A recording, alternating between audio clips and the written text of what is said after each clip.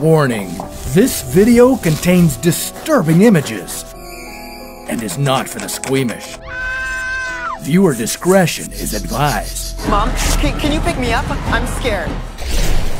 Have you ever felt something creepy crawly in your hair? Think it's dandruff? Nope.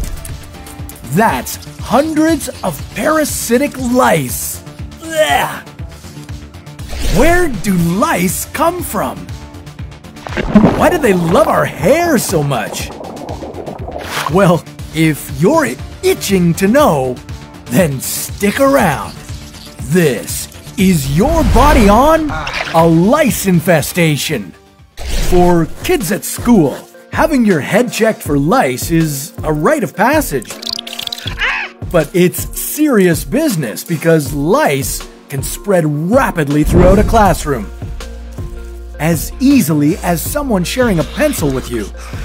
But did you know there are 3 different types of lice? Not all of them like to hang out in your hair. There are also body lice and pubic lice.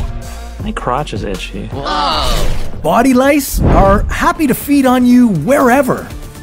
You can find them in dirty bed linens, towels, and clothes. Pubic lice, on the other hand, mostly like to chill in your more private areas. Why won't you talk to me? Because you gave me crabs. Each kind spreads through close contact with an infected person, or simply by sharing their personal items like combs, sheets, or towels. Stop sharing.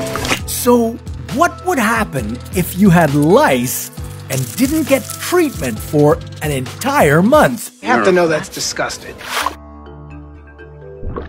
An infestation starts with 1 female and 1 male louse.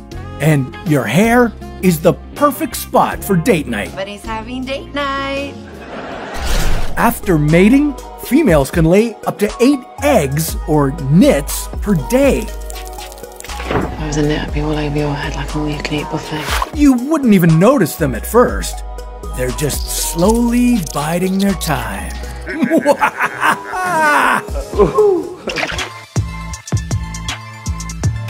After 1 week, the nits would start to hatch. Newborn lice measure around 0.8 millimeters by 0.3 millimeters. That's about the size of a grain of salt. They're so teeny tiny, you'd hardly see them. And don't think you'd be lice-free just because you're bald. Bald people need me sick. The baby lice, or nymphs, like to embed in the scalp, so shaving your head won't get rid of them. What does it look like I'm doing? Getting rid of the lice.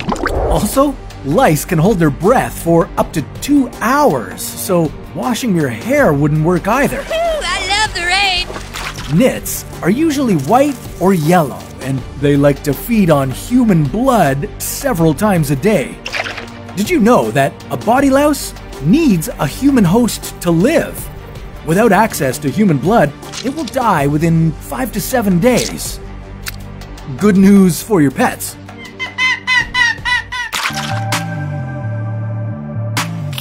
One week after hatching, the lice would be fully grown, blood-hungry adults. They'd be about the size of a sesame seed. Tiny, but with 6 legs. 2 weeks in, you might start to notice small red bite marks on your head and body. And depending on your sensitivity, you could be extremely itchy. God help me. This is a reaction to louse saliva. Ugh. If you're highly allergic, you could develop a nasty rash. You might want to check your hair to see how many there are. You can do this with a fine-toothed lice comb. Oh boy, that's a lot of lice. Can everyone stop saying lice, please? At this point, you've been itching and scratching so much you've developed sores and scabs. If you aren't careful, the bacteria buildup could lead to a skin infection. This could cause swelling, intense pain, and fever. And to make matters worse, all the itching would keep you up at night. Y'all not gonna get a sleep because of me. some people with lice are asymptomatic and never itch. Why you do this? I feel no pain. If you're one of them, well, lucky you. You people are gross to me. Okay, you've been scratching your head for 18 days and people are getting suspicious. You might notice your hair smells bad because of all the bacterial buildup on your scalp. You stink. Unfortunately, there can be a social stigma about head lice. Someone has lice. Daddy, hug me! But having head lice doesn't mean you're dirty. That's a myth. They prefer clean hair. So everyone is at risk. Even you, buddy. Body lice, on the other hand, are attracted to people with poor hygiene. You stink. After 25 days, it could be challenging to brush your hair. Or worse, your follicles could become blocked and your hair would fall out.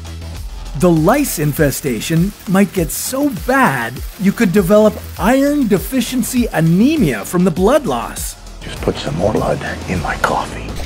Body lice could even carry other uncommon bacterial diseases such as typhus and louse-borne relapsing fever. But it's rare. Okay, you've been dealing with body and head lice for a whole month now. Scratching your body is exhausting, right? Well, great news. This hellish, hypothetical scenario is now over. Time to get treatment. It's about time. With a body lice infestation, it's pretty easy. You'd need to improve your hygiene. To kill the nits, you'd have to wash your clothes and linens with hot water and dry them in a hot dryer. Oh, and change your bed linens and clothing regularly. You're nasty. For head lice, you could use a chemical to kill them, like a topical pediculicide. Researchers have found that coconut oil can be a great natural alternative.